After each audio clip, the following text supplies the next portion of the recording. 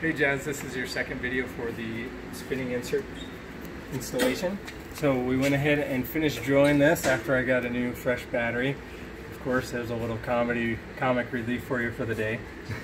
But I got that all done, all drilled, and then I went ahead and dropped down 4 of the first 4 bolts, so that way it'd be ready when I lift these up. Also, you'll notice that I have 2 blocks underneath here sitting where the motor's resting, and then also the back is resting back there as well. Okay, so after I got that all set in, I'll lift these up and just get it into place. There's one, and then very important, you want to use your block washer first. Get it placed, and then you want to get your after that.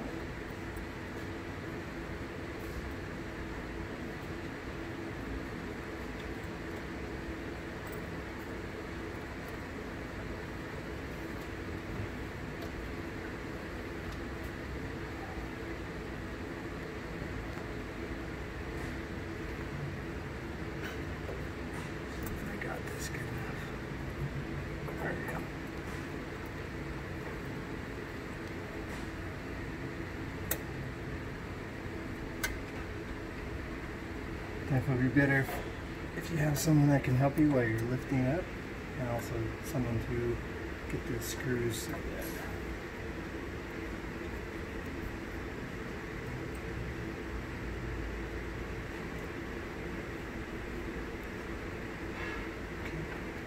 That one feels pretty secure, and I'll go ahead and do the next one.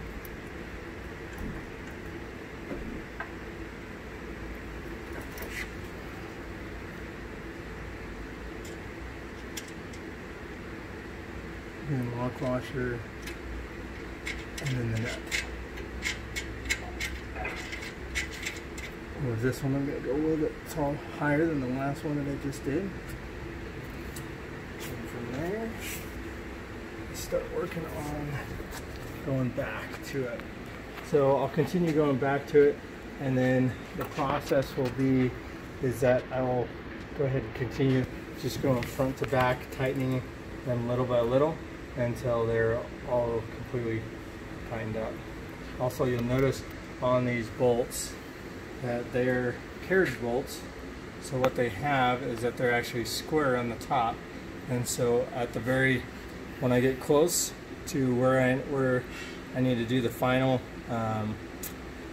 tightening on each bolt, I'm going to go ahead and take a hammer. I'm going to beat them down so that way they'll just smash right down into the wood, and then I can finish tightening them up that way. So I'll finish tightening these up, and then I'll show you the next video how to install the shaft, the belt, and then the power switch.